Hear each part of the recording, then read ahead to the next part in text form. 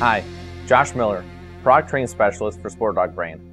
Today we're going to talk about your new bar collar, the SportDOG NoBark 8. We're going to show you how to change the battery and how to turn it on. First, let's change the battery. Using the included hex key, remove the two screws found on either side of the contact points. Then, remove the battery lid by pushing up on the collar strap. Remove the current battery. Place the new battery in the compartment, replace the battery lid, and reinstall the screws. For reference, there's an icon to ensure the battery is installed correctly. Now let's turn the unit on. To turn the unit on, find the power button located on the collar. Press and hold the button for about 1 second until the collar turns on. The collar will beep to let you know that it's on. During use, the indicator light will flash every 4 seconds.